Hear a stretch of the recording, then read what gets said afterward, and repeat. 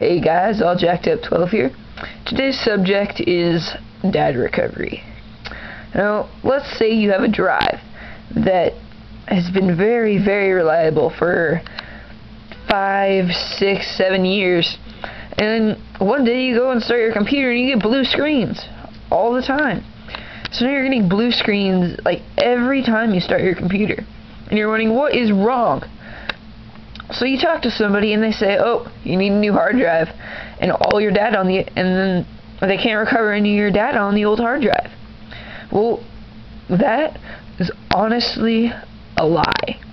A lot of times, as long as your board isn't dead in the drive, you will be able to recover all of your files. Most of the time, it's just an error in Windows that says that a corrupt file. So a file in Windows is corrupt and it won't start. You cannot start in your Windows. I've had that problem with that computer right there. That's the Dell XPS M140. I've had it with this one, the Inspiron 8100, and Dell replaced the drive in every single one of them. So this IBM Travelstar, which was 30 gig, is replaced with a new drive. You can see it's running right now with 120 gig drive, but that's not really the point of today. They said I could not recover my data on the drive, and so I said, what? My drive seems to be fine. I mean, it boots. It's not like the board is completely dead. So I went on eBay and I looked for a IDE to USB bridge, and so what it does is it converts the IDE interface of the drive. You can kind of see the pins there, and it converts it right here, plugs into the drive. It converts it to USB, so you can plug it into your computer and run the drive through USB and transfer your data away without having to boot into the Windows that is on this drive. So what it is you simply plug this into there. We'll imagine that's plugged in because I don't want to drop the camera or something here. And then, so once it's plugged in, this goes into this box, and so all you see is a nice black box. They have them in different colors too. They have like blue, white, black. So I got this one for $3, and it recovered all of my data except for Windows files. And so here, I'll try and show you this here. So all I did, simply line it up. Line up all the pins, make sure you get them all. You put them on the wrong pins, you could have a short and completely kill your drive, so you gotta be careful. Okay, so it's all plugged in. See, it's plugged in. Great, so now it's like a USB drive. There we go. So I just converted my hard drive to a USB drive. Now let's get rid of this ugliness and let's put it in this case. Put it in the nice black case to hide all of its ugliness. Drop it in there, there we go. There are screws on the side. I'm not putting them in though for this video. I'm just showing you. Okay. Now we take this and, oh, wait a minute. This looks like a USB that's already on my computer. How do I connect it? Comes with a cable, people. This end, it's single USB. This end is the end that plugs into your drive. So this end goes into your drive, and you'll notice this other end has two. Well, why the heck does it have two on it? Well, the reason is one of them is for your data and power. In most computers, you'll only need this one. But in some, where they don't provide enough power, this one will provide you with some extra juice, but it will not transfer data. You must plug this one in, no matter what. But let's say this light flashes and your drive is making noises when you plug it in. Well, the chances are it probably needs more power.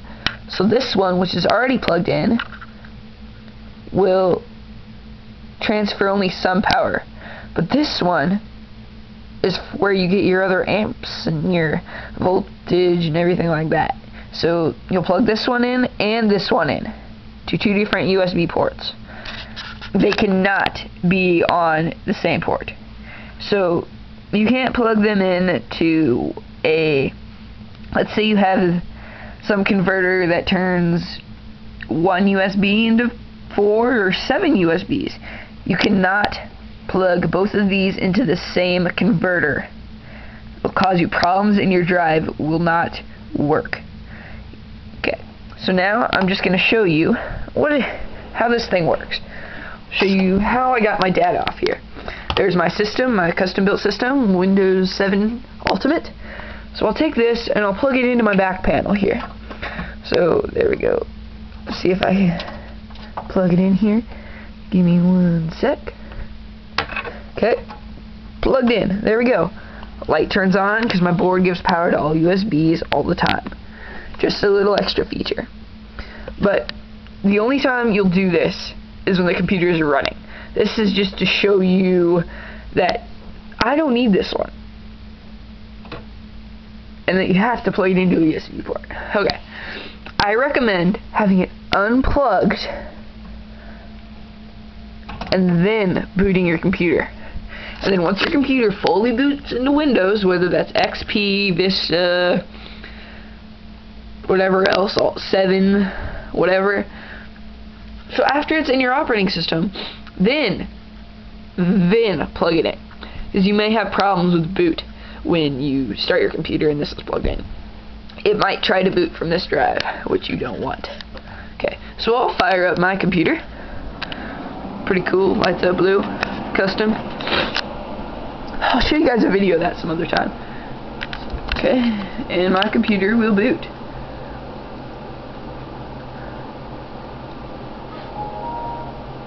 That's my other computer going into hibernate. Don't know if you heard that. My Inspiron 8100.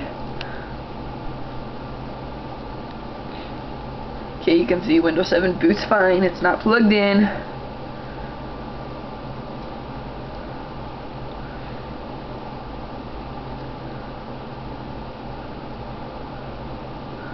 Okay, so I'm getting the welcome screen. So I'm going to come down here.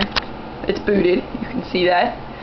Come down here, and we'll plug the USB that carries power and data. Not just power. Power and data.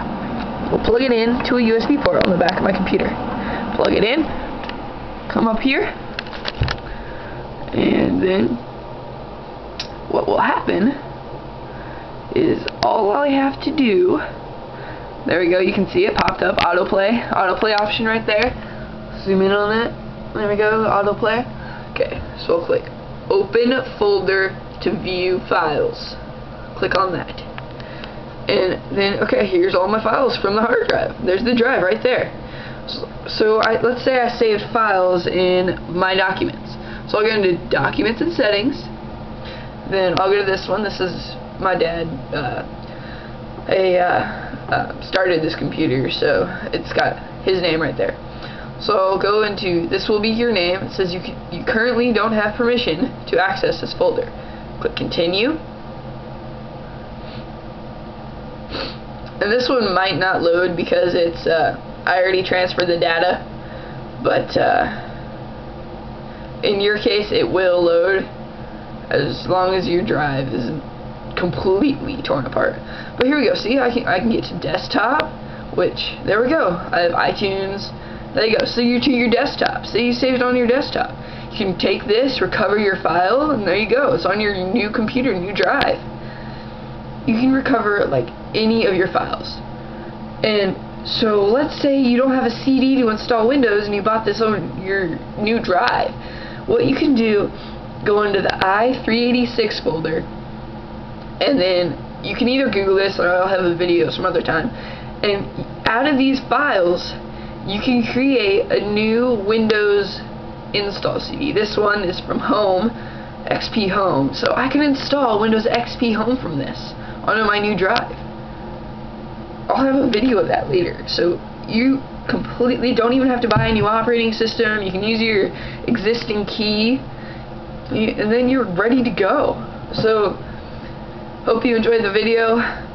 If you data is gone off your drive, drive crashes, get one of these. They help. Right now it's flashing. It's because it's acting, working, whatever, same thing. But get one of those. Don't pay to get a new drive in operating system, or don't lose your files that you need for work or something, or school, or whatever. Don't lose those files. You're good. You don't need to absolutely get new hardware.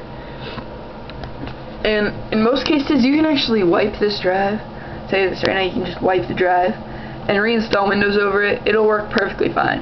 Trust me, I've done it before. Hope you enjoyed the video. All Jacked Up 12 signing out.